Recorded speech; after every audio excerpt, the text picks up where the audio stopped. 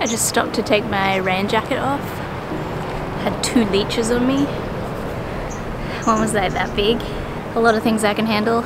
Leeches, not today. Now I feel like they're all over me. As you can tell by that snippet from the Great Ocean Walk, leeches, not a fan. In today's video, I'm going to specifically be talking about what do you do when you have a leech on you. While leeches are not necessarily dangerous, they're just something to look out for as a hiker. They don't just exist in our waterways, they can be found in the damp grass along the trail. You can also find them in the grass at your campsite. Leeches are also pretty sneaky too. You might think that you've covered yourself up, but they always seem to find a way in.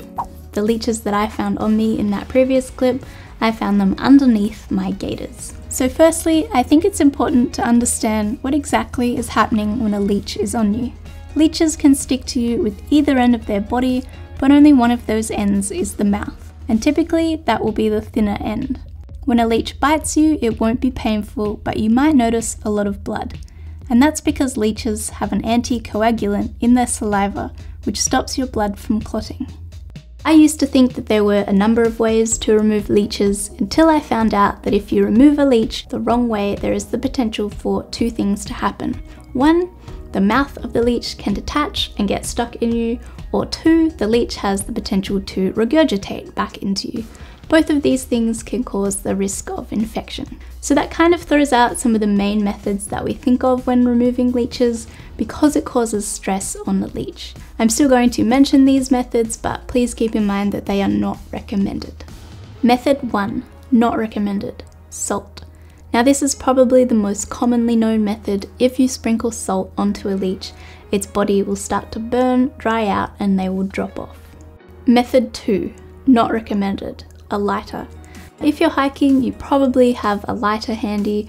You are meant to hold the flame of the lighter close to its body and they will sense the heat and drop off.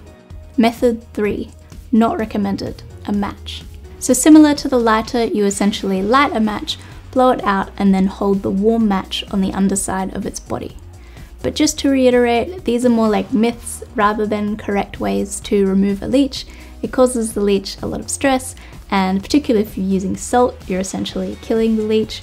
So the following 2 methods are the recommended ways to remove a leech. Method 4, let it fall off. This is arguably the best way to remove a leech. Let the leech do its thing, and when it's finished, it will drop off by itself. Whether you have the patience for that is another thing. Method 5, a thin object. This is the method that makes the most sense to me. You find a thin, hard object like a credit card or a knife, even the back of your fingernail, and you slowly slide that object underneath the leech until it lets go.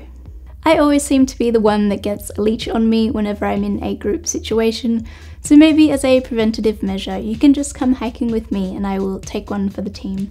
But I hope that gives you a little bit of an insight about what to do next time you have a leech on you. As always, thank you for watching and I will see you in the next video.